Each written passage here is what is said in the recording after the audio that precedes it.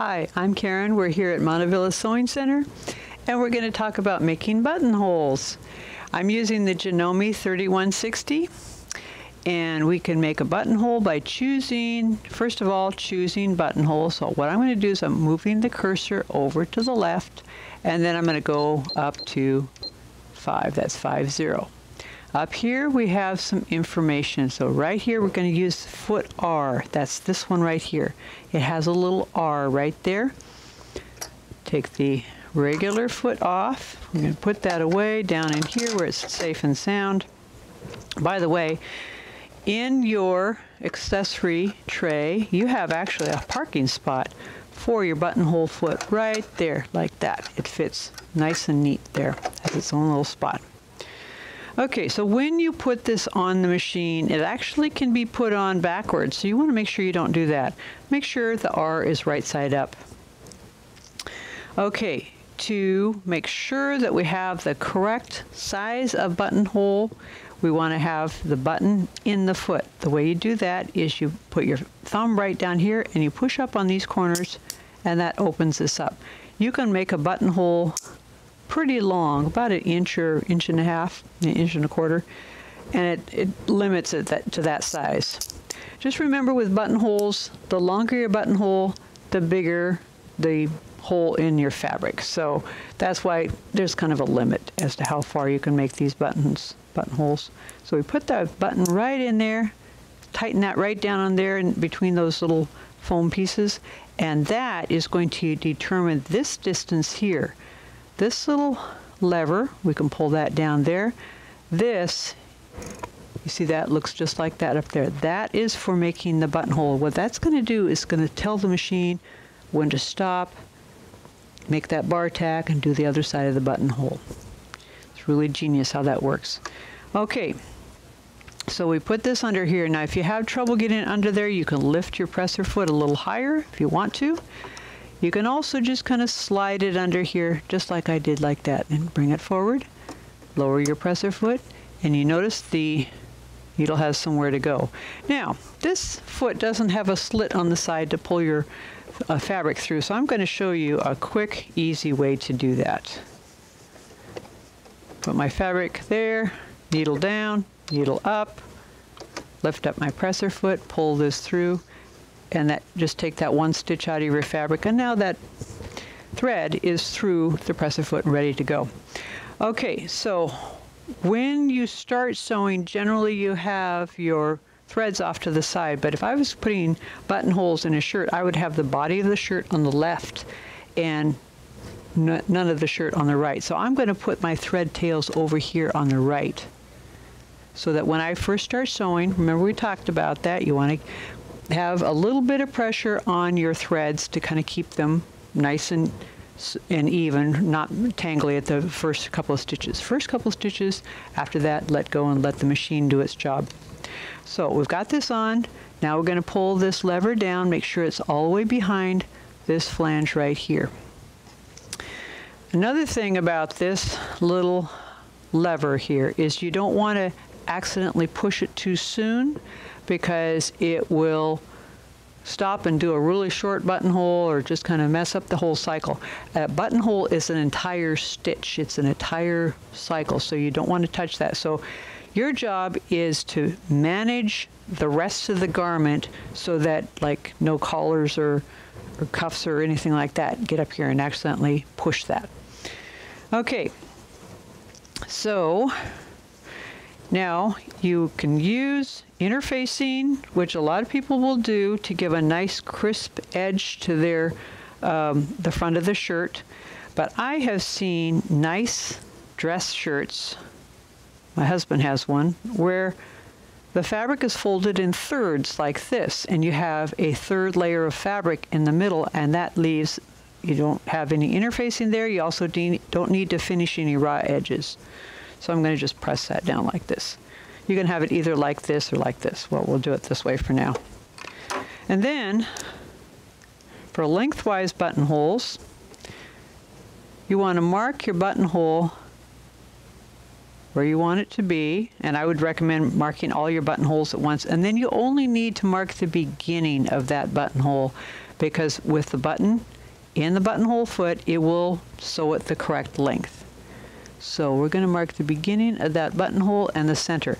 This center line is going to be right down the middle of the buttonhole. So the zigzag stitches on one side and on the other side are going to leave a little bit of space there so you have enough room to cut the buttonhole once we're all done. Now I am using the friction pen. This pen is actually a stationary item, but it's also meant, we use it in sewing because once you make a mark on your fabric, if you use an iron or the heat of the friction here, you can actually erase. And I would do this on light colored fabrics. For one thing, the black is not going to show up. And if I ironed that, that would disappear completely.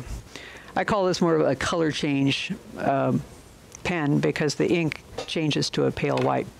But it's really nice for this. It disappears on light colored fabric really well.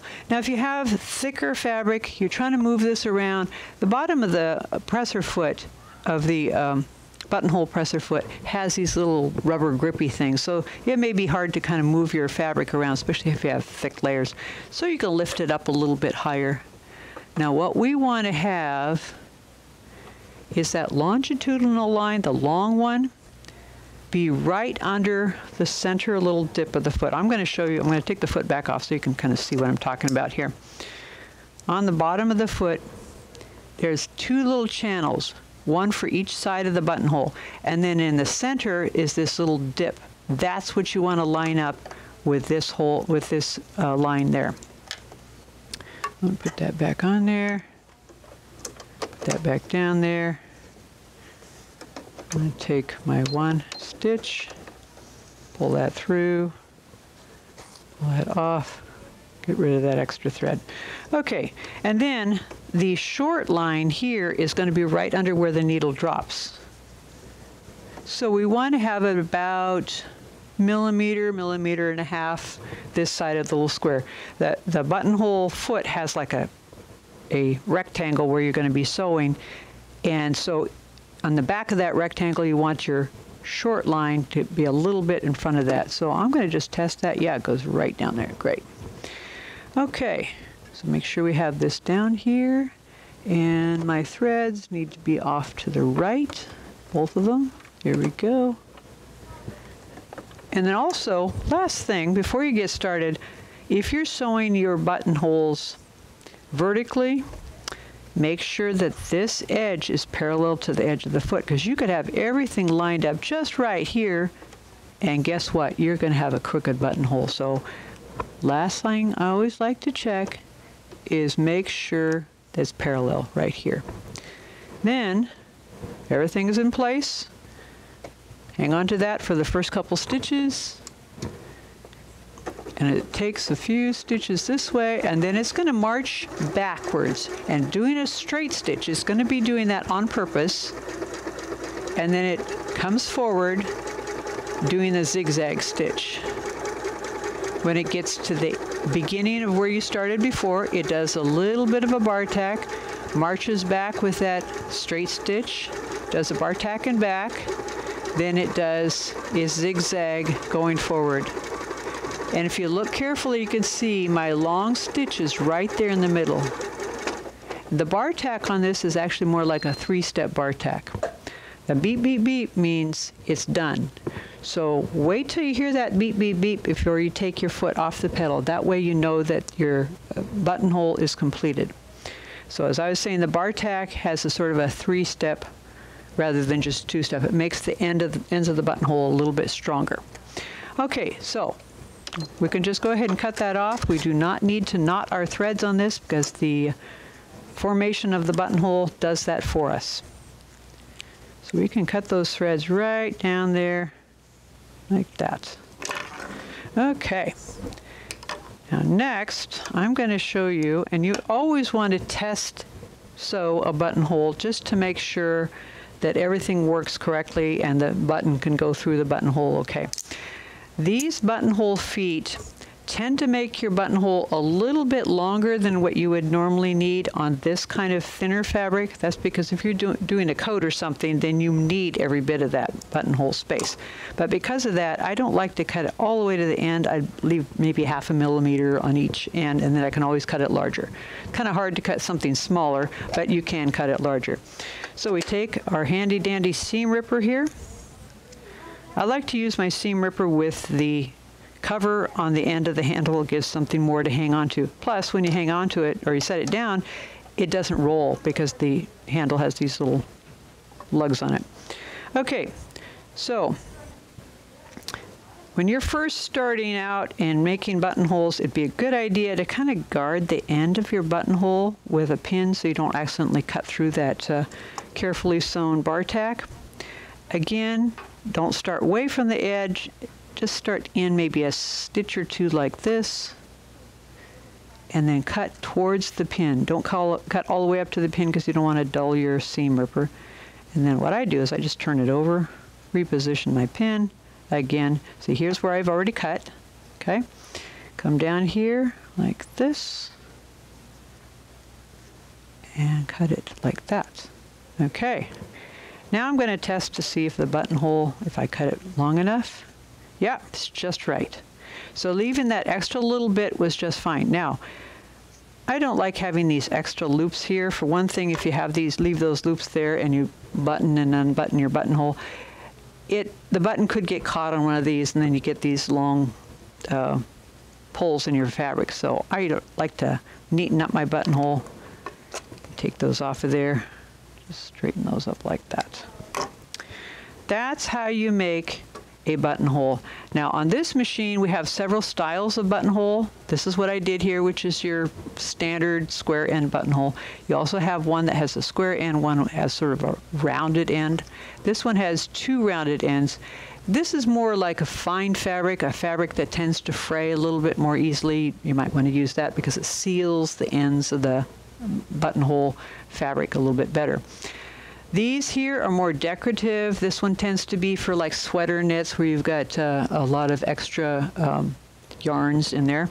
This one here, it's almost look like a hand-stitched buttonhole. And of course, this is your keyhole buttonhole, which would be good for coats or jeans. Anytime you have a button with, instead of holes that go through the button, you have like a shank at the bottom where you need that extra room in the buttonhole to do this. And then this one here is for doing bound buttonholes. Bound buttonholes is a sort of a couture tailoring technique. You'll see that on some fine jackets where it's a very specific, but this will make the correct size of rectangle to make the bound buttonhole. The rest of the bound buttonhole needs to be done by hand, but that'll help you with that part of it. So that's making buttonholes. If you have any comments or questions about that, you can leave it in the box below. And if this was helpful, give us a thumbs up. Stay tuned for some of our other videos, and we'll see you later. Bye.